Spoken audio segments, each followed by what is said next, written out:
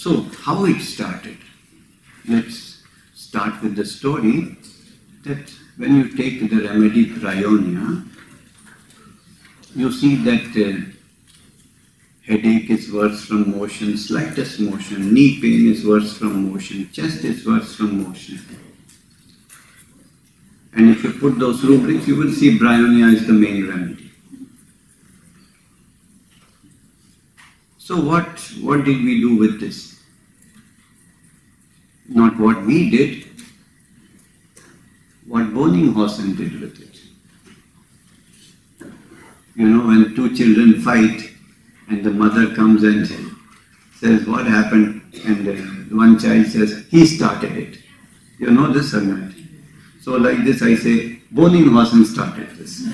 It's not me. What did he start? And that's what we are continuing actually. So he said, if there are 3 symptoms that are worse from motion, and any symptom of bryonia is worse from motion, therefore can we make a generalization that what is true for the part is true for the whole.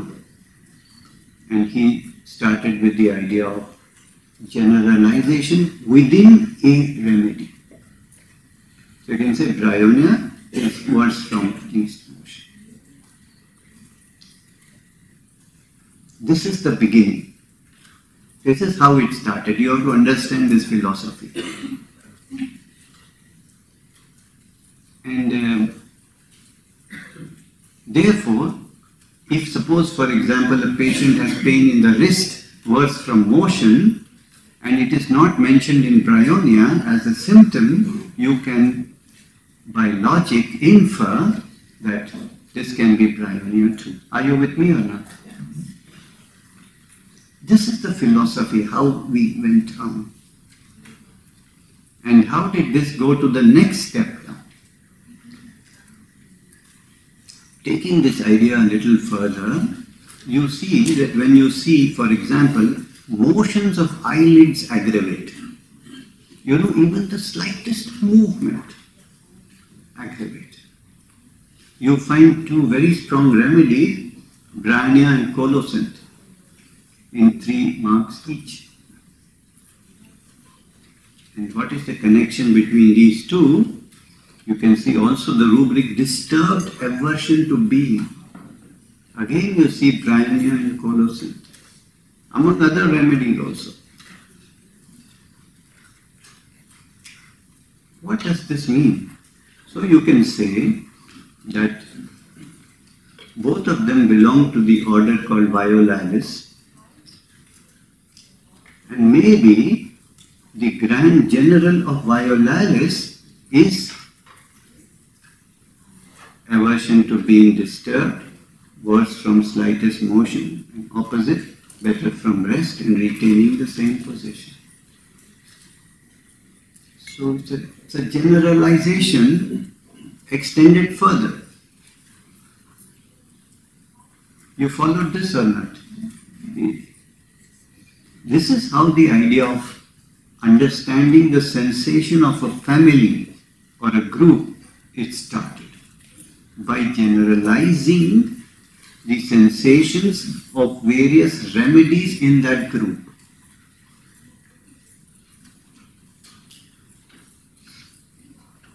And then we could create a common theme of the order Violales and extend it further and understand it more in depth.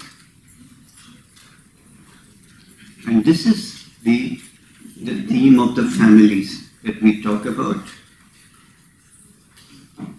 And in this way, we could understand the general sensation of about 24 plant families. And this was very useful because once we understood that the patient is sensitive and needs a plant, he's sensitive, he's reactive, and his whole experience can be summarized by a sensation and its opposite, for example, stiffness and movement. Then this belongs to plant kingdom. If his main problem in life, everything is about stiffness and movement. Then we understood this is plant kingdom, and then which out of the 24 families that we knew has this, and we would use this knowledge. Yes or no? This was quite useful. This is how I wrote 3 volumes of this, Insight into Plants 1, 2 and 3, and created the schema, and my colleagues took it forward. They added more families, more remedies. Then we classified the remedies into miasms within each of the families, and we got some success also. This is the story so far.